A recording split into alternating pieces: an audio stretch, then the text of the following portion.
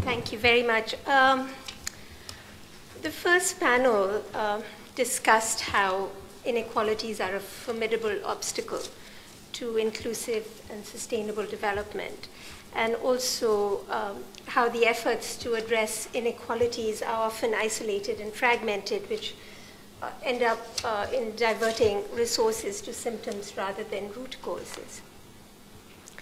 And my co-panelists here are going to address some of the, many issues regarding structural discriminations and those that have been reinforced through the social, legal, and cultural spheres.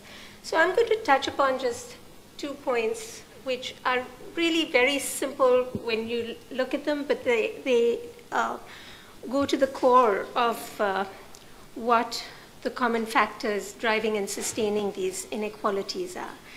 And Rosa had touched upon the first point a little bit, and I'd like to elaborate.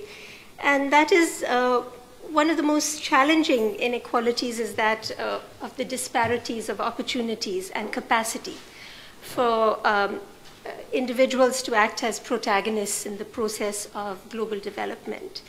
And just and broad-based development must ultimately rest on the uniquely human endowment of individuals and communities for becoming agents of positive change and positive social change in their communities, especially women and minorities and other vulnerable groups, indigenous people, as Myrna has pointed out earlier. The report asks the central question of what should be equalized, and this is really at the core of the issue. Because until we can clarify the nature of the problem, we won't be able to take coordinated steps to address it.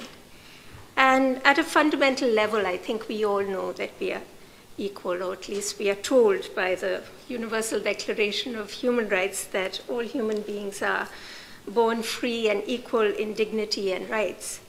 However, once we enter society, the differences present themselves in many forms: structural, cultural, economic. And these determine the range of opportunities for the individual to develop and thrive, opportunities which quickly compound or lack thereof, which blocks development. We need to think carefully about what equal opportunity really looks like. And for an example, because 2 children may have the same opportunity to attend school, it doesn't imply that they have the same opportunity to learn, to be safe, to be fairly evaluated, and to thrive, particularly if one of the children is a girl or a member of an ethnic or religious minority or another disadvantaged group. So it's the responsibility of governments to provide for the means and measures by which opportunities can be extended to all members of society.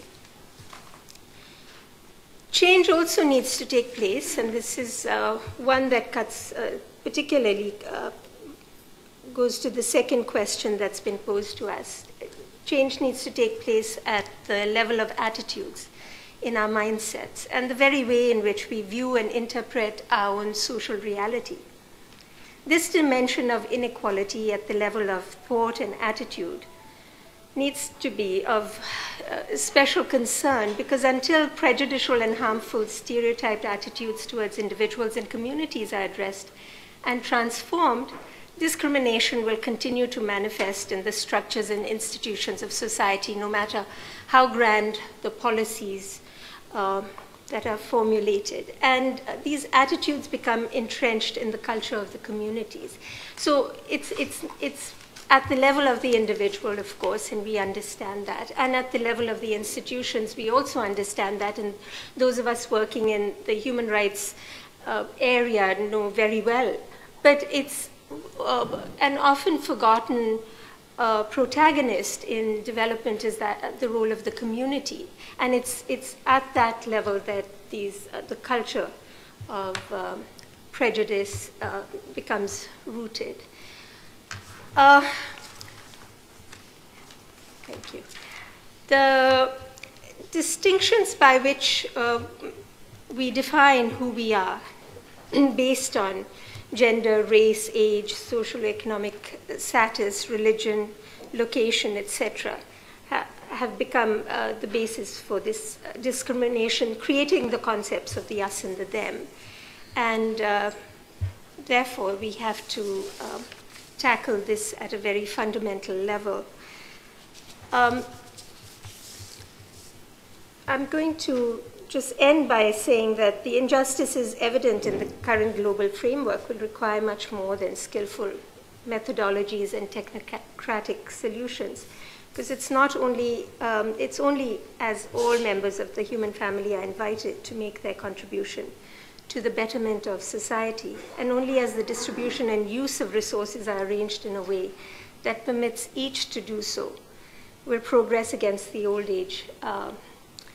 age-old specter of inequality and inequity be possible. I had some other points, but I know we're short of time, so we'll continue. Thank you very much, Bani.